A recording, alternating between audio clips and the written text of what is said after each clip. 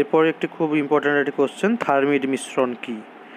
তারপরে হচ্ছে থার্মিট প্রক্রিয়ায় বিজারক হিসেবে কী ব্যবহৃত হয় এবং প্রজ্বলক মিশ্রণ কী। তো প্রথমে আমরা দেখে নিই থার্মিট মিশ্রণ কী, থার্মিট মিশ্রণ কাকে বলে। দেখো থার্মিট মিশ্রণ কী না, ভর হিসাবে 3 ভাগ ফেরিক অক্সাইড অর্থাৎ Fe2O3 ও 1 ভাগ অ্যালুমিনিয়াম চূর্ণের যে মিশ্রণ, সেই মিশ্রণকেই বলা হচ্ছে থার্মিট মিশ্রণ বা থার্মিট মিক্সচার। তো তারপরের কোশ্চেনটার উত্তর কী হবে, থার্মিট প্রক্রিয়ায় বিজারক হিসেবে কে ব্যবহার হচ্ছে না, থার্মিট মিশ্রণে বা থার্মিট প্রক্রিয়ায় বিজারক হিসেবে ব্যবহৃত হয় অ্যালুমিনিয়াম চূর্ণ, যেটা দেখো আমি অ্যালুমিনিয়াম প্রথমের দিকেই বলেছিলাম থার্মিট প্রক্রিয়ায় ব্যবহার হচ্ছে। তো থার্মিট প্রক্রিয়ায় বিজারক হিসেবে অ্যালুমিনিয়াম চূর্ণ কিন্তু ব্যবহৃত হয়। আর প্রজ্বলক মিশ্রণ কি না, থার্মিট প্রক্রিয়ায়, এটা আমরা একটু পরে পড়ব, তার আগে আমরা একটু পড়ে নিই থার্মিট ওয়েল্ডিং কী, বা ধরো ওই টাইপের কোশ্চেন যে থার্মিট পদ্ধতিতে কীভাবে আয়রন নিষ্কাশন করা যায়, বা থার্মিট মিশ্রণকে উচ্চ উষ্ণতায় উত্তপ্ত করলে কী ঘটবে। এখানটা পড়লে আমরা আগের যে কোশ্চেনটা ছিল আমরা উজ্জ্ব রেখে পড়লাম না, সেটা বুঝতে পারবো। দেখো এটা থার্মিট, ডান দিকে যে ছবিটি আছে ওইটা একটা থার্মিট পদ্ধতিতে ব্যবহৃত হয়। তো ভর হিসাবে এখানে কি নেওয়া হয়, 3 ভাগ রেড হেমাটাইট অর্থাৎ Fe2O3 নেওয়া হচ্ছে 3 ভাগ, 1 ভাগ অ্যালুমিনিয়াম চূর্ণের সাথে মিশিয়ে। তো এটাই হচ্ছে থার্মিট মিশ্রণ। তো এরপরে দেখো সিলিকা নির্মিত তাপসহ মুচির মধ্যে, এই যে ডান দিকের যে ছবিটি দেখতে পাচ্ছ এটি হচ্ছে সিলিকা নির্মিত একটি তাপসহ মুচি, মানে তাপ সহন ক্ষমতা আছে, যে ধরো যে এত যে উচ্চ উষ্ণতার সৃষ্টি হয় ভেতরে, ওখানে যদি যে জিনিসটা আমরা ব্যবহার করছি তাপ সিলিকা নির্মিত পাত্রটি, ওইটা যদি গলে যায় তাহলে তো হবে না, তাই তাপটাকে সহ্য ক্ষমতা থাকতে হবে, তাপ সহন ক্ষমতা থাকতে হবে। তাই সিলিকা নির্মিত তাপসহ মুচির মধ্যে, যেখানে ওই প্রচুর উষ্ণতা তৈরি হবে, ওখানের মধ্যে কী নেওয়া হয়, ওর উপরে ম্যাগনেসিয়ামের গুঁড়ো ও বেরিয়াম পারক্সাইডের মিশ্রণ রেখে ম্যাগনেসিয়াম ফিতার সাহায্যে আগুন ধরানো হয়। এখানে ভেতরে কী রাখা হচ্ছে, ম্যাগনেসিয়াম গুঁড়ো বেরিয়াম পারক্সাইড এর মিশ্রণ রেখে ম্যাগনেসিয়াম ফিতার সাহায্যে আগুন ধরিয়ে দেওয়া হচ্ছে। এর ফলে কী হয়, প্রচুর তাপ উৎপন্ন হয় এবং উচ্চ উষ্ণতার সৃষ্টি হয়। এই উচ্চ উষ্ণতায় কী হয়, ওই যে ভেতরে আমরা যে রেড হেমাটাইট নিয়েছিলাম Fe2O3, অ্যালুমিনিয়াম ভেতরে রাখা আছে, তাহলে উচ্চ উষ্ণতায় অ্যালুমিনিয়াম দ্বারা ওই Fe2O3 কীভাবে বিজারিত হবে এবং গলিত আয়রন উৎপন্ন হয়, বিজারিত হয়ে আয়রন উৎপন্ন করবে। ঠিক আছে, Fe2O3 প্লাস ধরো অ্যালুমিনিয়াম, তাই অ্যালুমিনিয়াম ওকে বিজারিত করবে ধাতব আয়রনে, যে আয়রনটা তৈরি হলো Fe সেটি গলিত অবস্থায় থাকবে উচ্চ উষ্ণতায়, তাহলে গলিত আয়রন উৎপন্ন হয়। এই গলিত আয়রন মুচির নিচের যে ছিদ্র আছে, ওই দেখো গলিত তীরচিহ্ন লেখা আছে গলিত আয়রন, ওই মুচির নিচের ছিদ্র পথে গলিত আয়রনটি বেরিয়ে আসবে। ঠিক আছে, তাহলে দেখো কি, এটা একটি উচ্চ তাপ সহনশীল একটি সিলিকা নির্মিত তাপসহ মুচি, যার মধ্যে থার্মিট মিশ্রণটাকে নেওয়া হচ্ছে। থার্মিট মিশ্রণটা কী আছে, ভর হিসেবে 3 ভাগ আছে রেড হেমাটাইট অর্থাৎ Fe2O3, 1 ভাগ আছে অ্যালুমিনিয়াম চূর্ণ। ওইটিকে আগুন লাগাবার জন্য কি করা হয় না, ওর সাথে মেশানো হয় ম্যাগনেসিয়ামের গুঁড়া এবং বেরিয়াম পারক্সাইড, তারপরে ম্যাগনেসিয়াম ফিতার সাহায্যে আগুন ধরিয়ে দেওয়া হয়। ভেতরে যখন প্রচুর তাপ ও উত্তাপে উচ্চ উষ্ণতা সৃষ্টি হয়, তখন উচ্চ উষ্ণতায় অ্যালুমিনিয়াম দ্বারা বিজারিত হয় Fe2O3 এবং ধাতব আয়রন পাওয়া যায়। সেই উচ্চ উষ্ণতাতে ওই যে আয়রন উৎপন্ন হলো সেটি গলিত অবস্থায় নিচে ছিদ্রপথে বেরিয়ে আসে। তো বিক্রিয়াটি দেখো Fe2O3 প্লাস 2Fe, যেটা গলিত অবস্থায় আছে, আর Al2O3 তৈরি হচ্ছে। তো দেখো আমরা বলেছিলাম যে থার্মিট মিশ্রণ, এরপর আমাদের কাজ বলেছিলাম বলতে, এরপর আমাদের এটা একটা কোশ্চেন যে থার্মিট মিশ্রণ কোথায় ব্যবহৃত হয়, থার্মিট পদ্ধতিটা কোথায় ব্যবহার হয়। বা একটা কোশ্চেন হতে পারে থার্মিট ওয়েল্ডিং, যেটা প্রথমেই বললাম, থার্মিট ওয়েল্ডিং কি, ঝালাইয়ের কাজ ওয়েল্ডিং। তো দেখো উৎপন্ন গলিত আয়রনকে, এই যে নিচের দিকে বেরিয়ে আসছে যে আয়রন, গলিত আয়রন, বড় বড় ধাতুর পাত, রেল লাইন, ধরো রেল লাইনে ক্র্যাক হয়েছে, সেই রেল লাইন বা ট্রাম লাইন বা জাহাজের কোনো একটা অংশ ভেঙে গেছে, অর্থাৎ ভাঙা অংশকে জোড়া দেওয়ার কাজে, যেগুলো লোহার তৈরি, সেই ভাঙা অংশ জোড়া দেওয়ার কাজে এই মিশ্রণটি ব্যবহৃত হয়।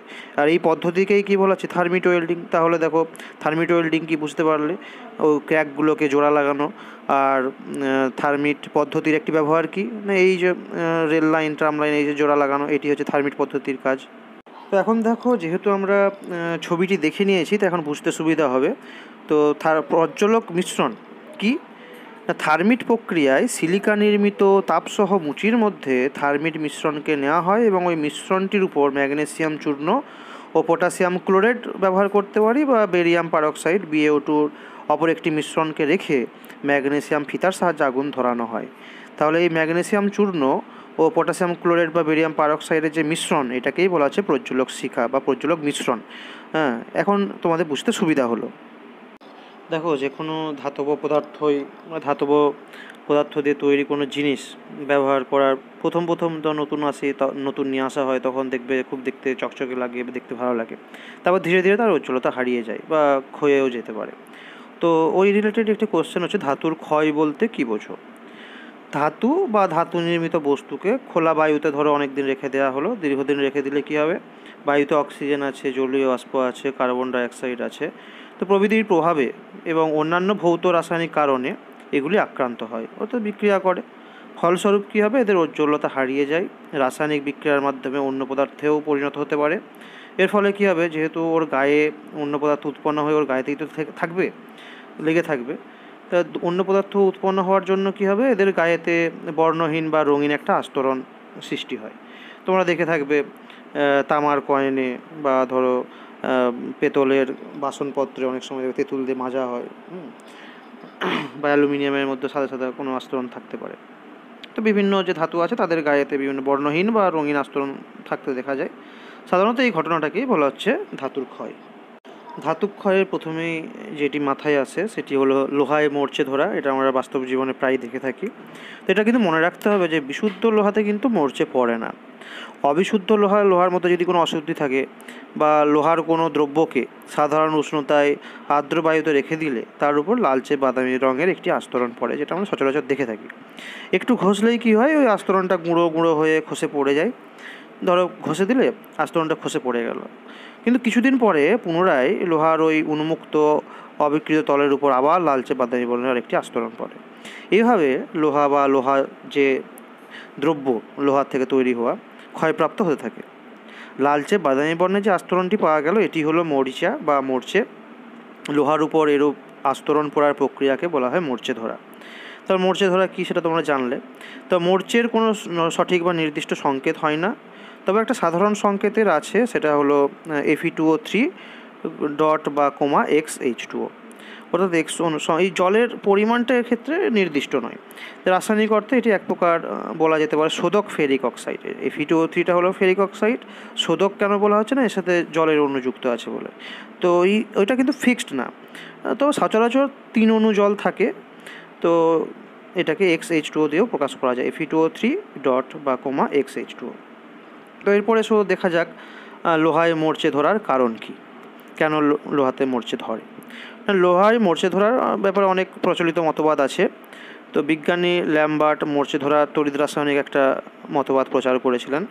তার মতে কি না, নিম্নতর জারণ সম্পন্ন যে সমস্ত অশুদ্ধি কণা, বিশেষ করে কার্বন, আমরা প্রথমের দিনই দেখেছিলাম যে আয়রনের মধ্যে কার্বনের বিভিন্ন পার্সেন্টেজ অনুযায়ী আয়রনের যে ভাগগুলো, তো সেখানে সাধারণ লোহায় থাকে অশুদ্ধি হিসেবে কার্বনটা। সেই অশুদ্ধি লোহার কণা ও জলকণা মিশে অসংখ্য ক্ষুদ্র ক্ষুদ্র তড়িৎকোষ সৃষ্টি করে। ঠিক আছে? এই তড়িৎকোষে তড়িৎ বিশ্লেষণে যেরকম তোমরা পড়েছো সেরকম তড়িৎকোষ গঠন করলো। এই তড়িৎকোষে লোহাটা অ্যানোড হিসেবে এবং অশুদ্ধিগুলি ক্যাথোড হিসেবে কাজ করে। কার্বন ডাইঅক্সাইড যুক্ত জল বা জলীয় বাষ্প যেটা আছে সেটা তড়িৎ বিশ্লেষণ রূপে কাজ করে। এভাবে তিনি ল্যাম্বার্ট তড়িৎ রাসায়নিক একটা মতবাদ দিয়েছিলেন। তো এখানে বিক্রিয়াটি কি ঘটে, এটা কিন্তু অতটাই ইম্পর্টেন্ট নয় এই জায়গাটা, তাও একটু জেনে রাখার জন্য আমি আলোচনা করে দিচ্ছি। প্রথমে অ্যানোডে লোহার পরমাণু, অ্যানোডে কী হয়? অ্যানোডে হয় জারণ অর্থাৎ অক্সিডেশন। প্রথমে অ্যানোডে লোহার পরমাণু ইলেকট্রন ত্যাগ করে Fe2+ আয়ন রূপে জলে দ্রবীভূত হয়ে যায়। আর জলের বিয়োজনে উৎপন্ন H+ আয়ন ক্যাথোডে যাবে, ক্যাথোডে থেকে ইলেকট্রন গ্রহণ করে হাইড্রোজেন গ্যাস উৎপন্ন করবে। আর এই উৎপন্ন হাইড্রোজেন কিছুটা দ্রবীভূত অক্সিজেন অথবা বায়ুর অক্সিজেন দ্বারা জারিত হয়ে জলে পরিণত হবে। এইভাবে OH- আয়নের আধিক্য ঘটে। ঠিক আছে। অ্যানোডের বিক্রিয়াটা দেখো, অ্যানোডে হয় অক্সিডেশন, অর্থাৎ আয়রন ছিল, আয়রন বা লোহা দুটি ইলেকট্রন পরিত্যাগ করে Fe2+ আয়নে পরিণত হলো। ক্যাথোডে H+ আয়নগুলো গেল ওই জলের বিয়োজনে উৎপন্ন H+ আয়নগুলো যে হাইড্রোজেন পরমাণুতে পরিণত হলো, সে হাইড্রোজেন পরমাণু যুক্ত হয়ে H2 উৎপন্ন করছে। তো এভাবে H2 আবার অক্সিজেনের সাথে যুক্ত হয়ে H2 গঠন করছে। তা জলের হাইড্রক্সিল আয়ন এবং উৎপন্ন ফেরাস আয়ন Fe2+ যে আয়ন উৎপন্ন হলো, আর জল বিশিষ্ট হয়ে H+ আয়ন তো তৈরি করেছিল, আর OH- আয়ন পড়ে আছে, তাহলে সেই Fe2+ আয়ন এবং জলের হাইড্রক্সিল আয়ন একত্রে যুক্ত হয়ে ফেরাস হাইড্রক্সাইড গঠন করছে, অর্থাৎ Fe2+ আর দু অণু 2OH- যুক্ত হয়ে FeOH2 উৎপন্ন করলো। ফেরাস হাইড্রক্সাইড বায়ুর অক্সিজেন দ্বারা জারিত হয়ে, এই যে ফেরাস হাইড্রক্সাইড উৎপন্ন হলো FeOH2, সেটি আবার বায়ুর অক্সিজেন দ্বারা জারিত হয়ে শোধক ফেরিক অক্সাইড বা মরচেতে পরিণত হয়, 2Fe2O3 ডট বা কমা 3H2O প্লাস জল। তো এইভাবে মোটামুটি একটা মরচে, একটা পোড়ার বা মরচে ধরার একটা তড়িৎ রাসায়নিক ব্যাখ্যা ল্যাম্বার্ট দিয়েছিলেন। তো এই জায়গাটা কিন্তু অতটা, বারবার বলছি, অতটা ইম্পর্টেন্ট নয়, তবু তোমরা পড়ে রাখবে জানার জন্য, কোনো কিছুই মানে না পড়ার কিছু নেই, পড়ে থাকবে। কার্বন ডাইঅক্সাইড থেকে উৎপন্ন কার্বনিক অ্যাসিড H+ আয়ন সরবরাহ করে এই মরচে ধরাকে কিন্তু ত্বরান্বিত করে। তাহলে দেখো এখানে একটা জিনিস বলা হচ্ছে যে মরচে যে ধরছে এটাকে ত্বরান্বিত করা যায় কীভাবে, না কার্বন ডাইঅক্সাইড থেকে উৎপন্ন কার্বনিক অ্যাসিড, যেটা সোডা ওয়াটারে যে কার্বনিক অ্যাসিড থাকে, H+ আয়নটাকে সরবরাহ বেশি করে, আর H+ আয়ন দিলে দেখো বিক্রিয়াটা তাড়াতাড়ি হবে, এর ফলে মরচে ধরা ত্বরান্বিত হয়। এছাড়া কি জলের মধ্যে যে ক্লোরাইড আয়ন থাকে, ধরো সামুদ্রিক জলে, সমুদ্রের জলে বিভিন্ন ক্লোরাইড, ধাতব ক্লোরাইড লবণ আছে, তো জলের মধ্যে ক্লোরাইড আয়নের উপস্থিতিতেও মরচে ধরা দ্রুত বেড়ে যায়, মরচে ধরাটাকে ত্বরান্বিত করে। তাই সমুদ্রগামী জাহাজ, এখানে একটা কোশ্চেন আসে, পরে আমরা আলোচনা করব, তাই সমুদ্রগামী জাহাজে বা জলের নিচের পাইপ লাইনের ক্ষেত্রে এটি একটি গুরুতর সমস্যা, অর্থাৎ সহজেই কিন্তু মরচে ধরে যায়। এরপরের একটি প্রশ্ন আলোচনা করা যাক যে লোহায় মরচে পোড়াকে মৃদু দহন প্রক্রিয়া বলা হয় কেন। তো দেখা যাক লোহায় মরচে কী হয়। পর একটু আগে আমরা আলোচনা করলাম যে লোহা বা লোহার তৈরি জিনিসপত্রকে যদি আর্দ্র বায়ুতে খোলা অবস্থায় রেখে দেওয়া হয়, তাহলে বায়ুর অক্সিজেন আর জলীয় বাষ্পের উপস্থিতিতে লোহায় মরচে পড়ে, মানে জারিত হয়। এফির থেকে অক্সিডাইড হচ্ছে, তো তাই জারিত হওয়া বলছে বা জারণ প্রক্রিয়া বলছে। এই জারণের ফলে লোহার উপর লালচে বাদামি রঙের একটা আস্তরণ পড়ে। মরচে পড়ার সময় সামান্য একটা তাপেরও কিন্তু উদ্ভব ঘটে, এটা কিন্তু একটা রাসায়নিক বিক্রিয়া। মরচে পড়া একটা রাসায়নিক বিক্রিয়া। এই মরচে পড়ার সময় সামান্য তাপের উদ্ভব ঘটলেও আলো উৎপন্ন কিন্তু হয় না। যেহেতু তাপ উৎপন্ন হচ্ছে, তাই একে দহন প্রক্রিয়া বলে, তাই লোহায় মরচে পড়াকে দহন প্রক্রিয়া বলা হয়। আমরা জানি যখন দহন হয় তাপ আলো দুই উৎপন্ন হতে পারে, কিন্তু যেহেতু এক্ষেত্রে তাপ সামান্য উৎপন্ন হলেও আলো উৎপন্ন হয় না, তাই একে মৃদু দহন প্রক্রিয়া বলা হয়। এই লোহায় মরচে পড়াটাকে মৃদু দহন প্রক্রিয়া বলা হয়। ঠিক আছে, এরপর দেখে নেওয়া যাক লোহার মরচে পড়াটাকে ত্বরান্বিত করে কয়েকটি উপাদানের নাম। তো বায়ুতে জলীয় বাষ্পের পরিমাণ যদি বৃদ্ধি পায়, তাহলে লোহায় মরচে পড়াটা তাড়াতাড়ি হয়। উষ্ণতা বৃদ্ধি পেলে মরচে পড়ার হার ত্বরান্বিত হয়। 3 হচ্ছে যে সমস্ত অঞ্চলে অম্লবৃষ্টি হয়, ওই H+ আয়ন, সেখানকার খোলা বায়ুতে থাকা লোহার জিনিসপত্র দ্রুত মরচে পড়ে, কারণ আমরা দেখলাম H+ আয়ন যেখান থেকে আসবে সেই সব জিনিসগুলো তাড়াতাড়ি লোহায় মরচে পড়তে সাহায্য করে। জলে তড়িৎ বিশ্লেষ্য পদার্থ, যেমন ধরো সোডিয়াম ক্লোরাইড, যেটা একটু আগেই বলছিলাম, সমুদ্রের জলেতে যে লোহার প্রবলেম হয় জাহাজে, তো NaCl দ্রবীভূত থাকলে ওই জলের সংস্পর্শে থাকা লোহার জিনিস দ্রুত মরচে পড়ে। তো এই সমস্ত কারণে তাড়াতাড়ি লোহার উপর মরচে পড়ে। ঠিক আছে, তো এখানে কোশ্চেনটি দেখো যে ক্লোরাইড, সালফেট প্রভৃতি আয়নের উপস্থিতিতে লোহায় মরচে পড়া ত্বরান্বিত হয় কীভাবে, যেটা একটু আগে আমরা আলোচনা করছিলাম, কোন কোন আয়নের উপস্থিতিতে মরচে পড়া ত্বরান্বিত হয়। দেখো ক্লোরাইড বা সালফেট প্রভৃতি আয়নের উপস্থিতিতে কেন লোহায় মরচে পড়াটা ত্বরান্বিত হয়। তো আমরা প্রথমেই একটু আগে পড়ছিলাম যে আয়রনে মরচা কেন পড়ে, তো সেখানে বলেছিলাম যে তড়িৎ রাসায়নিক একটা কোষ গঠিত হয়, অর্থাৎ তড়িৎ রাসায়নিক যে কোষ গঠিত হয়, তো সেখানে এই সমস্ত আয়নগুলো, অর্থাৎ ক্লোরাইড বা সালফেট আয়নের উপস্থিতিতে কী হবে না, তড়িৎ বিশ্লেষ্য অর্থাৎ যে জল ব্যবহার হয় সে তার তড়িৎ পরিবহন ক্ষমতাটা বাড়বে। তড়িৎ পরিবহন ক্ষমতা বাড়লেই আমরা জানি যে তড়িৎ বিশ্লেষণ ভালো হবে, ফলে মরচে গঠন প্রক্রিয়াটাও ত্বরান্বিত হবে, অর্থাৎ যে জারণ বিজারণ বিক্রিয়াগুলি ক্যাথোড অ্যানোডে ঘটছিল সেগুলি ত্বরান্বিত হবে। এই সমস্ত কারণের জন্যই এই আয়নগুলি থাকলে লোহাতে মরচে পড়া ত্বরান্বিত হয়। তাই পরের কোশ্চেন দেখো, খুব ইম্পর্ট্যান্ট একটা কোশ্চেন, যে সমুদ্রগামী জাহাজের তলদেশে বা তেলবাহী লোহার পাইপে, সমুদ্রের নিচে যে তেলবাহী পাইপ থাকে কিংবা মাটির নিচে জল সরবরাহকারী লোহার পাইপে দ্রুত মরচে পড়ে কেন। কারণটা আর কিছুই নয়, একটু আগে যেগুলো বললাম এগুলোই হচ্ছে কারণ। উত্তরটাও প্রায় একই। না, সমুদ্রের জলে Cl- আয়ন, NaCl, অন্যান্য যে ক্লোরাইড লবণগুলো আছে তাদের বিয়োজনের ফলে উৎপন্ন হচ্ছে, প্রচুর পরিমাণে থাকে। তাদের সমুদ্রের জলে Cl- আয়ন থাকে, ক্লোরাইড আয়ন থাকে। আবার আর্দ্র মাটিতে Cl- আয়ন, SO4 অর্থাৎ ক্লোরাইড আয়ন এবং সালফেট আয়নগুলি থাকে, বিভিন্ন খনিজ লবণের আকারে বিয়োজনে উৎপন্ন হয়। এই আয়নগুলির উপস্থিতির জন্য কী হয়, লোহার মরচে পড়াটাকে ত্বরান্বিত করে, একটু আগে আমরা পড়লাম। তাই সমুদ্রগামী জাহাজের তলদেশে বা ওই কোশ্চেনগুলো যেগুলো ছিল, সমুদ্রের তলায় তেলবাহী লোহার পাইপে কিংবা মাটির নিচে জল সরবরাহকারী লোহার পাইপে দ্রুত মরচে পড়ে। এটি হচ্ছে উত্তর। এরপরে আমাদের পার্ট হলো যে মরচে নিবারণের উপায়। তার মধ্যে যেহেতু আমাদের কোশ্চেনটা আলোচনা হচ্ছিল, তাই এখানে এটা দিয়ে শুরু করা যাক। যে সমুদ্রগামী জাহাজের ইস্পাত নির্মিত কাঠামোয় প্রায় ম্যাগনেসিয়ামের ব্লক যুক্ত করা হয় কেন, বা সমুদ্রগামী জাহাজের তলদেশ বা ভূগর্ভস্থ লোহার পাইপকে মরচে পড়ার হাত থেকে রক্ষা করা যায় কীভাবে, যেগুলো মরচে ধরছিল সেই হাত থেকে রক্ষা করা যাবে কীভাবে। বা দেখো কোশ্চেনটার মধ্যে আছে যে সমুদ্রগামী জাহাজের ইস্পাত নির্মিত কাঠামোর সঙ্গে প্রায় ম্যাগনেসিয়ামের ব্লক যুক্ত করা হয় কেন। তার মানে নিশ্চয়ই বোঝা যাচ্ছে এই ম্যাগনেসিয়ামের ব্লক যুক্ত করার একটা পিছনে কারণ আছে। নিশ্চয়ই এটি যুক্ত থাকার জন্য মরিচা পড়বে না। তো দেখি এরপরে কীভাবে এটি মরচের হাত থেকে রক্ষা করে।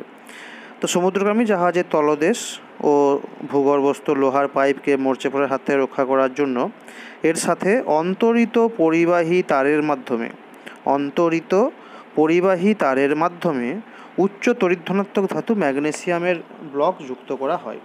ঠিক আছে, এক্ষেত্রে লোহাটা ক্যাথোড হিসেবে এবং ম্যাগনেসিয়ামের ব্লকটা অ্যানোড হিসেবে, এবং সমুদ্রের জল বা ধরো আর্দ্র মাটিতে যে লবণগুলো আছে তা আর্দ্র মাটি তড়িৎ বিশ্লেষ্য রূপে এক্ষেত্রে কাজ করে। তার মানে এটা তড়িৎ রাসায়নিক কোষ গঠিত হলো, যেখানে লোহাটা ক্যাথোড হিসেবে ব্যবহার হচ্ছে, তীব্র তড়িৎ ধনাত্মক বলে ম্যাগনেসিয়ামের ব্লকটা অ্যানোড হিসেবে কাজ করছে, আর সমুদ্রের জল বা আর্দ্র মাটিটা তড়িৎ বিশ্লেষ্য রূপে কাজ করছে, মানে ওর মধ্যে যে লবণগুলো আছে অ্যাকচুয়ালি।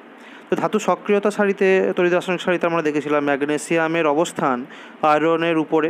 ঠিক আছে, অর্থাৎ ম্যাগনেসিয়ামের তড়িৎ ধনাত্মকতা আয়রন অপেক্ষা বেশি হওয়ায় ম্যাগনেসিয়াম আয়রনের আগে জারিত হয়ে যাবে। ফলস্বরূপ লোহায় আর মরচে পড়বে না, যেহেতু জারণ প্রক্রিয়াটা আগে ম্যাগনেসিয়ামের হয়ে যাচ্ছে, তাই লোহায় আর মরচে পড়বে না। এইভাবে অ্যানোডের বিনিময়ে ক্যাথোডের সংরক্ষণ প্রক্রিয়াকেই ক্যাথোডীয় সংরক্ষণ বলা হয়। ঠিক আছে, এইভাবে অ্যানোডের অর্থাৎ ম্যাগনেসিয়ামের বিনিময়ে ক্যাথোডের যে সংরক্ষণ, এটাকেই ক্যাথোডীয় সংরক্ষণ বা ক্যাথোডিক প্রোটেকশন বলে। এই প্রক্রিয়ায় ব্যবহৃত অ্যানোডকে উৎসর্গীকৃত অ্যানোডও বলা হয়। তাহলে এক্ষেত্রে যে অ্যানোডটি ব্যবহৃত হলো একে উৎসর্গীকৃত অ্যানোড বলা হয়। তো যদি কোশ্চেন আসে উৎসর্গীকৃত অ্যানোড কি, এরকম কোশ্চেন আসতেই পারে। তো যে উত্তরটি বললাম এখান থেকে তোমরা উত্তর দিতে পারি আশা করি। এতক্ষণ তো আমরা মরিচা কীভাবে পড়ে, মরিচা কীভাবে ধরে সে সম্পর্কে জানলাম। তো মরিচার নিবারণের উপায় সম্পর্কেও কিছু জানা যাক। কিছু কিছু পদ্ধতি তোমরা বাস্তবে দেখে থাকবে। লোহা বা লোহার দ্রব্যে আলকাতরা বা তেল রং প্রলেপ দিয়ে মরচে ধরা অনেক সময় বন্ধ করা হয়। এই জন্য বাড়িতে লোহার রেলিংয়ে তেল রং করা হয়, এটা দেখে থাকবে। লোহার দ্রব্যের উপর গলিত জিঙ্কের প্রলেপ বা গ্যালভানাইজেশন, যেটা তোমরা আগে পড়েছো, গ্যালভানাইজেশন কি না, লোহার দ্রব্যের উপর জিঙ্কের প্রলেপ দেওয়াকে গ্যালভানাইজেশন বলে। তাহলে লোহার দ্রব্যের উপর যদি আমরা জিঙ্কের প্রলেপ দিই বা গলিত টিনের প্রলেপ দিলে, টিন কোটিং যেটা, লোহায় মরচে ধরে না। বাড়িতে ব্যবহৃত বিভিন্ন লোহার সামগ্রী গ্যালভানাইজেশন করা থাকে। লোহার খাটে টিনের প্রলেপ দেওয়া থাকে। আবার লোহার উপর ক্রোমিয়াম, নিকেল ইত্যাদি ধাতুর তড়িৎ লেপন করলে লোহায় মরচে পড়ে না, যেটা তোমার তড়িৎ বিশ্লেষণ পদ্ধতিতে তড়িৎ লেপনের চ্যাপ্টারে পড়েছিলে। বাড়িতে নিকেলের প্রলেপ দেওয়া চামচ, অন্যান্য দ্রব্য ব্যবহার করা হয়। কলের ট্যাপ কল যেগুলো থাকে ওগুলো থাকে। আবার ধরো সাইকেলের রিংয়ের যে চাকা, লোহার চাকার রিংটা, সেখানেও কোটিং দেওয়া থাকে ক্রোমিয়াম বা নিকেলের। মাটির নিচে জলবাহী লোহার নলের সঙ্গে লোহা অপেক্ষা অধিকতর ধনাত্মক ধর্মী ধাতুর পাত, যেমন ম্যাগনেসিয়ামের পাত, একটু আগে আলোচনা করলাম, যুক্ত করে রাখলে লোহাতে মরচে সহজে ধরে না। দিল্লিতে গুপ্তযুগে তৈরি কুতুব মিনারের যে লৌহস্তম্ভটি ব্যবহার হয়েছে, এটি একটি উন্নত মানের ইস্পাত দিয়ে তৈরি। তো সেই ইস্পাত তোমরা কম্পোজিশন পড়েছো, পার্সেন্টেজ কী কী ছিল। এই স্তম্ভটি এখনও মরিচাহীন অবস্থায় রয়েছে। ঠিক আছে, এইভাবে আমরা মরিচা নিবারণ করতে পারি। দেখো, এতক্ষণ আমরা আলোচনা করছিলাম যে লোহায় মরিচা নিবারণের উপায়ে গ্যালভানাইজেশন প্রক্রিয়া, লোহার উপর জিঙ্কের আস্তরণ দেওয়া। কিন্তু তড়িৎ রাসায়নিক শ্রেণীর থেকে আমরা জানি যে জিঙ্ক লোহার উপরে অবস্থিত, অর্থাৎ লোহার তুলনায় জিঙ্ক কিন্তু বেশি তড়িৎ ধনাত্মক। তাহলে আমরা কেন লোহার উপর জিঙ্কের প্রলেপ দিচ্ছি। জিঙ্কের প্রলেপ দিলে তো ওটা আরও আগে তাড়াতাড়ি বিক্রিয়া করে ফেলবে লোহার আগে, যেহেতু বেশি তড়িৎ ধনাত্মক। তো সেটার কারণ একটু দেখা যাক। না, জিঙ্কের প্রলেপ দেওয়া লোহার জিনিসকে খোলা বাতাসের সংস্পর্শে রেখে দিলে বায়ুতে যে অক্সিজেন, কার্বন ডাইঅক্সাইড, জলীয় বাষ্প আছে তার প্রভাবে জিঙ্কের উপর বেসিক জিঙ্ক কার্বনেট ZnCO3 ওগুলো যখন বিক্রিয়া করছে, জিঙ্কের সাথে অক্সিজেন, কার্বন ডাইঅক্সাইড, জলীয় বাষ্প যখন বিক্রিয়া করছে তখন কি তৈরি করছে? বেসিক জিঙ্ক কার্বনেট, যার সংকেত হলো জিঙ্ক কার্বনেট ZnCO3। এবং বেসিক কেন বলা আছে? জিঙ্ক হাইড্রোক্সাইড আছে 3 অণু ZnOH3, তাই একে বলা আছে বেসিক জিঙ্ক কার্বনেট। এটা অদ্রাব্য সাদা আস্তরণ পড়ে, ঠিক আছে? ওর জিঙ্কের উপরে একটা সাদা আস্তরণ পড়ে যাচ্ছে। অনেক সময় দেখবে অ্যালুমিনিয়াম পাত্রে জল ফোটাতে কেটলিতে যদি জল ফোটানো হয় দেখবে নিচের দিকে একটা সাদা আস্তরণ পড়ে যায়, ঠিক ওই রকম টাইপের। এই অদ্রাব্য আস্তরণ জিঙ্কের প্রলেপের অবিকৃত অংশকে বায়ুর সংস্পর্শে আর আসতে দেয় না। এই যে অদ্রাব্য আস্তরণটা তৈরি হলো, এটা জিঙ্কের উপর পড়লো, তাহলে জিঙ্কের প্রলেপের যে অবিকৃত অংশ সেটাকে আর বায়ুর সংস্পর্শে আসতে দিচ্ছে না। একটা কোটিং সৃষ্টি, একটা কোটিং দ্বারা আবৃত হয়ে যাচ্ছে, তাই তো?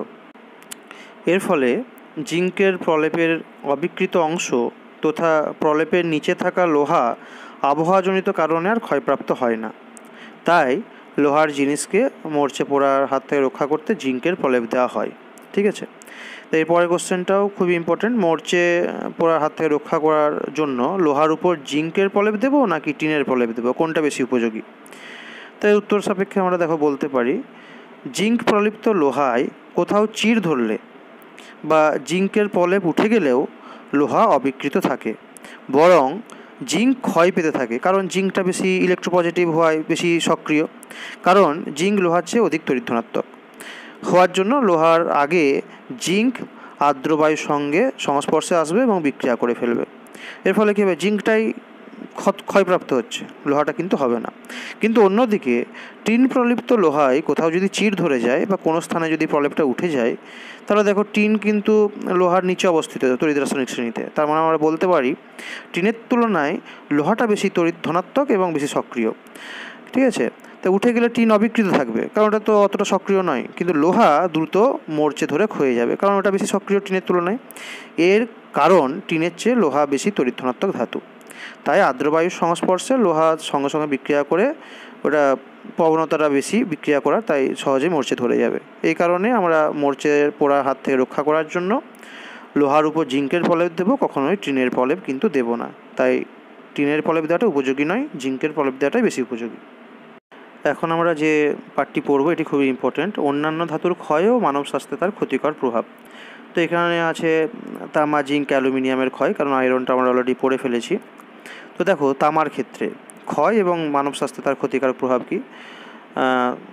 তামার ক্ষেত্রে দেখো সাধারণ উষ্ণতাতেই আর্দ্র বায়ুতে তামা বা তামার তৈরি অধিকাংশ সংকর ধাতু, সেটা পিতল হতে পারে, রাখলে তামার উপর ধীরে ধীরে অক্সাইডের একটি সূক্ষ্ম আস্তরণ পড়ে, তাই তো? আর্দ্র বায়ুতে রাখা হচ্ছে, বায়ু পাচ্ছে, জলীয় বাষ্প পাচ্ছে, তো ধীরে ধীরে ওর উপর একটা অক্সাইডের সূক্ষ্ম আস্তরণ পড়ে। অনেক দিন ধরে আর্দ্র বায়ুর মধ্যে পড়ে থাকলে অক্সাইডের ওই আস্তরণের রং সবুজ হয়ে যায়। আমরা জানি তামার কয়েনে অনেক সময় বা তামার তৈরি জিনিসপত্রে, বাসনপত্রে ধীরে ধীরে অনেক কয়েক মাস বা কয়েক বছর পরে ওটা সবুজ রং হয়ে যায়। এর কারণ হলো কপারের গায়ে বায়ুর যে অক্সিজেন, কার্বন ডাইঅক্সাইড এবং জলীয় বাষ্প আছে এদের সাথে বিক্রিয়া করে সবুজ বর্ণের একটি বেসিক কপার কার্বনেট, ঠিক আছে? Basic copper carbonate, copper carbonate হচ্ছে কি CuCO3। আর বেসিক কপার কার্বনেট কেন বলা আছে না, ওর মধ্যে COH2 এটা বেস আছে। তো CuCO3, COH2 এটাই হচ্ছে সবুজ বর্ণের বেসিক কপার কার্বনেটের আস্তরণ পড়ে। আর এই কারণেই আমরা বিক্রিয়াটার ক্ষেত্রে কী বলতে পারি, 2Cu + H2O, কারণ কপার জলীয় বাষ্প, কার্বন ডাইঅক্সাইডের অক্সিজেনের সংস্পর্শে এসেছে, তা 2Cu + H2O + CO2 + O2 তৈরি করছে ওই বেসিক কপার কার্বনেট CuCO3, বা COH2। বায়ুতে SO2 উপস্থিত থাকলে, সালফার ডাইঅক্সাইড উপস্থিত থাকলে তামার উপর ক্ষারকীয় কপার সালফেটের আস্তরণ পড়ে CuSO4, 3COH2। যদি বায়ুতে SO2 থাকে, সালফার ডাইঅক্সাইড, তাহলে সেক্ষেত্রে তামার উপর ক্ষারকীয় বা basic copper sulphate CuSO4, COH whole টুর আস্তরণ পড়ে, ফলে তামা ক্ষয়প্রাপ্ত হয়। বিক্রিয়াটি কি না 8Cu plus 6H2O plus 2SO2 plus 5O2 থেকে তৈরি হচ্ছে বেসিক কপার সালফেট। বিক্রিয়াগুলি একটু ভালো করে দেখবে। জিঙ্কের ক্ষেত্রে কি হচ্ছে না সাধারণ উষ্ণতায় আর্দ্র বায়ুতে জিঙ্ক রাখলে জিঙ্কের উপর ক্ষারকীয় জিঙ্ক কার্বনেট, যেটা আমরা একটু আগেই পড়লাম, এবং অনেকটা বেসিক কপার কার্বনেটের মতোই বিক্রিয়াটা হয়, কিন্তু এর কালারটি হলো সাদা, আস্তরণ পড়ে। এবং এই জিঙ্ক কার্বনেট, ক্ষারকীয় জিঙ্ক কার্বনেটের কথাটা আমরা একটু আগে আলোচনা করেছি অন্য একটি কোশ্চেনের ক্ষেত্রে। ফলে আর্দ্র বায়ুতে জিঙ্ক ক্ষয়প্রাপ্ত হয়। একই রকমভাবে জিঙ্কের বিক্রিয়ার তামার বিক্রিয়াটা একই রকমের। অ্যালুমিনিয়াম, আর্দ্র বায়ুতে অ্যালুমিনিয়ামের উপর অ্যালুমিনিয়াম অক্সাইডের একটি সূক্ষ্ম সাদা রঙের আস্তরণ পড়ে। এই আস্তরণ পড়ার জন্য বায়ু আর অ্যালুমিনিয়ামের সংস্পর্শে আসতে পারে না, ফলে আর বাকি বিক্রিয়াটি হয় না, বিক্রিয়াটি বন্ধ হয়ে যায়। তো এখানে কী হয়, বিক্রিয়াটি হচ্ছে না 4Al প্লাস 3O2 তৈরি হচ্ছে 2Al2O3। অ্যালুমিনিয়াম অক্সাইডের সাদা আস্তরণ পড়ে যায় বলেই বিক্রিয়াটি আর ঘটে না। ঠিক আছে, তো এই জায়গাটা একটু ভালো করে খেয়াল করবে, এবং এই রিলেটেড কিছু কোশ্চেন এসো আমরা আলোচনা করে নিই। তো এরপর এসো মানব স্বাস্থ্যে এই সমস্ত ধাতুগুলোর যে বিভিন্ন যৌগ, এদের ক্ষতিকর প্রভাব কী আছে। অ্যালুমিনিয়াম, জিঙ্ক, কপার দীর্ঘদিন আর্দ্রবায়ুতে পড়ে থাকলে আমরা দেখলাম তাদের উপর বিভিন্ন যৌগের আস্তরণ পড়ে। এই সকল যৌগগুলি মানব স্বাস্থ্যের পক্ষে কিন্তু অত্যন্ত ক্ষতিকর বা ক্ষতিকারক। খাবারের সঙ্গে আমরা ধরো অ্যালুমিনিয়ামের পাত্র বা কপারের পাত্রে বা জিঙ্কের পাত্রে জিঙ্কের ফয়েল আমরা ইউজ করি, অ্যালুমিনিয়াম ফয়েল ইউজ করি, হ্যাঁ, তো কপারের পাত্র ইউজ করি। তো কি বলছে না খাবারের সঙ্গে যদি কোনো কারণে এইসব পদার্থ আমাদের শরীরে যায়, তাহলে কিন্তু আমাদের শরীরে বিষক্রিয়া ঘটতে পারে। তাই অ্যালুমিনিয়াম বা জিঙ্ক বা কপারের কলঙ্ক ধরা পাত্রে বা ধরো এরকম আস্তরণযুক্ত পাত্রে খাবার রাখা উচিত নয়। এই ধরনের পাত্র ভালো করে পরিষ্কার করে ধুয়ে তারপরেই ওই পাত্রে খাবার খাওয়া উচিত। তো এখানে কোশ্চেন আসতে পারে যে এই সমস্ত ধাতুগুলির যে পাত্র, সেগুলিকে ভালো করে অনেক দিন ধরে পড়ে থাকলে ভালো করে পরিষ্কার করে খাবার খাওয়া উচিত কেন? তার উত্তরটি যেটি বললাম তোদের বইয়েতেও আছে, ওইটি লিখতে পারো। তারপরে দেখো অ্যালুমিনিয়াম ও জিঙ্ক আম্লিক জৈব পদার্থের সংস্পর্শে, মানে যেগুলো অ্যাসিডিক টক জাতীয় সংস্পর্শে ধীরে ধীরে বিক্রিয়া করে বিষাক্ত যৌগ গঠন করে। অক্সিজেনের উপস্থিতিতে কপার জৈব অ্যাসিডের সঙ্গে বিক্রিয়া করে কপারটা অক্সিজেনের উপস্থিতিতে জৈব অ্যাসিড, যেমন ধরো অ্যাসিডিক অ্যাসিড বা ভিনিগার, ওর সাথে বিক্রিয়া করে বিষাক্ত দ্রব্য কিন্তু বা যৌগ গঠন করে। এই সমস্ত যৌগ আমাদের শরীরে যদি যায় তাহলে খাবারের সাথে তাহলে আমাদের বিষক্রিয়া শরীরে ঘটতে পারে। এই জন্য আম্লিক ফল বা টক জাতীয় খাদ্য কখনোই অ্যালুমিনিয়াম, জিঙ্ক বা কপারের পাত্রে রাখা উচিত নয়। তো এখানে কোশ্চেন আসতে পারে যে আম্লিক ফল বা টক জাতীয় খাদ্য এইগুলো কেন অ্যালুমিনিয়াম বা জিঙ্কের পাত্রে কখনোই রাখা উচিত নয়। তো যেটি বললাম ওইটি হলো উত্তর, আমাদের বইতেও আছে, একটু ভালো করে পড়বে। তারপরেরটাও দেখো একই রকমের, অ্যালুমিনিয়ামের পাতে মোড়া, অর্থাৎ অ্যালুমিনিয়াম ফয়েল যে বিভিন্ন রেস্টুরেন্টে দেয়, মোড়া চাটনি বা আচার খাওয়া উচিত নয় কেন? চাটনি বা আচারে কী থাকে, জৈব অ্যাসিড থাকে, যা অ্যালুমিনিয়াম পাত্রের সঙ্গে বিক্রিয়া করে যে লবণ উৎপন্ন করে, সেটি চাটনির সঙ্গে আমাদের দেহ প্রবেশ করছে, ফলে ক্ষতি সাধন হচ্ছে। তো এসো এরপরে আমরা এই রিলেটেড যে কোশ্চেনগুলি হয় সেটি একটু দেখে নিই এবং তার একটু ব্যাখ্যা করি। তো আমরা যেগুলি আলোচনা করেছিলাম সেগুলি প্রশ্নের আকারে দেখে নিই। তামার তৈরি পুজোর বাসনপত্র পরিষ্কার করতে লেবু বা তেঁতুল ব্যবহার করার সম্ভাব্য কারণ কী হতে পারে, যেটা আমরা দেখে থাকি তেঁতুল ব্যবহার করা হয়। তো বায়ুর কার্বন ডাইঅক্সাইড, অক্সিজেন আর জলীয় বাষ্পের প্রভাবে উপস্থিতিতে আমরা দেখেছিলাম তামার বাসনপত্রে সবুজ বর্ণের একটা বেসিক কপার কার্বনেট বা ক্ষারকীয় কপার কার্বনেটের আস্তরণ পড়েছিল সবুজ বর্ণের, CuCO3.COH2 যার সংকেত ছিল। লেবুতে কী আছে, জৈব অ্যাসিড সাইট্রিক অ্যাসিড, তেঁতুলেও জৈব অ্যাসিড আছে টার্টারিক অ্যাসিড। এই অ্যাসিডগুলি বেসিক কপার কার্বনেটের সঙ্গে বিক্রিয়া করে যথাক্রমে জলে দ্রাব্য কপার সাইট্রেট ও কপার টার্ট্রেট লবণ উৎপন্ন করে। এখানে কোনো বিক্রিয়া লেখার দরকার নেই, কারণ এগুলো খুবই জটিল যৌগ, তো তোমাদের প্রয়োজনে শুধু নামটা লিখে দিলেই হবে।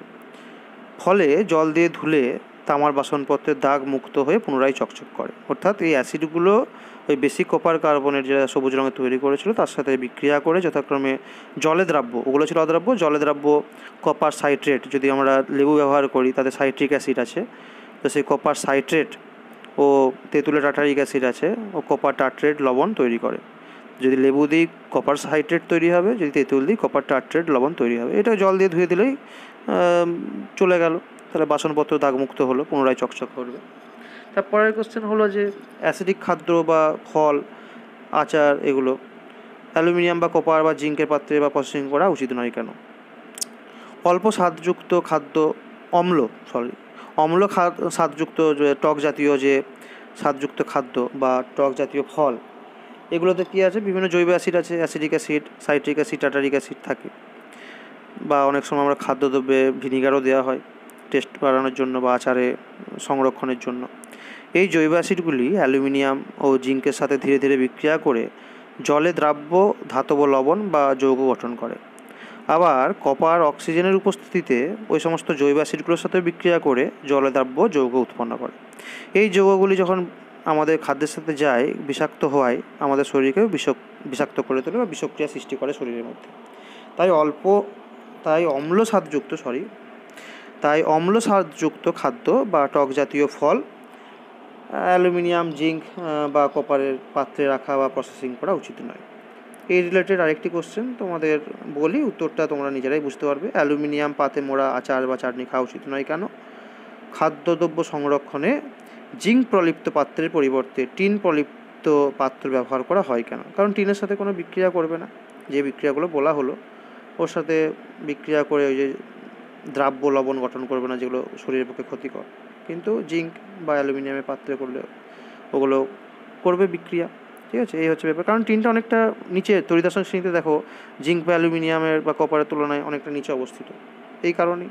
ঠিক আছে, তো যে জ্ঞানটা আহরণ করলে বা বেসিক কনসেপ্টটা তোমাদের ধারণা লাভ করলে সেখান থেকে এর উত্তরগুলো আশা করি দিতে পারবে। ঠিক আছে, তো এই ছিল আজকের ক্লাস, শেষ হলো এই চ্যাপ্টারটি।